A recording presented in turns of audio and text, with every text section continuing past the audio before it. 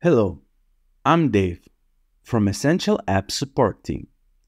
Today I'm going to show you how to add your countdown timer on the cart page. You can find our products on the Shopify App Store. You simply go there and enter our product name.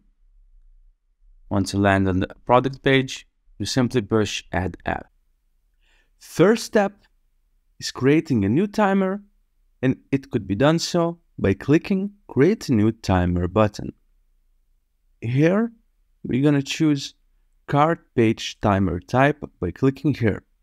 In the first step, we need to customize our content.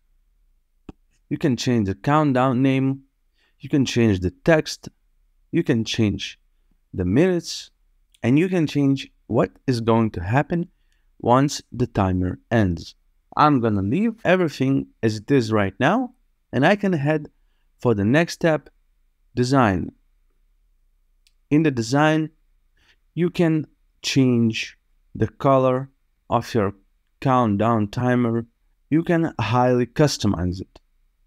Or simply, you can go with our predefined template. I'm going to choose Red Moon. Yeah, I like it. The third and the last step is placement. In the placement, we have two options. We can place this timer at the top of our cart, or we can choose a custom position and change the position using app blocks or code snippet. I'm going to display my timer at the top of the cart. We can also configure geolocation targeting. We can show it to the whole world, or we can show to some specific country. Once I'm done here, I can save and publish my timer, and to do that, you just need to push Publish button. After it's published, I can preview countdown in my store, and to do this, I'll just simply click this button. I was redirected to my product page, but since I placed it on my cart page, I'll just simply go to my cart. And here we go.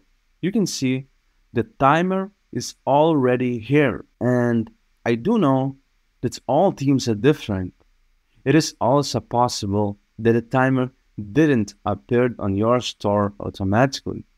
And if this happened, don't hesitate to contact our support team. We will help you in no time. Thanks for watching.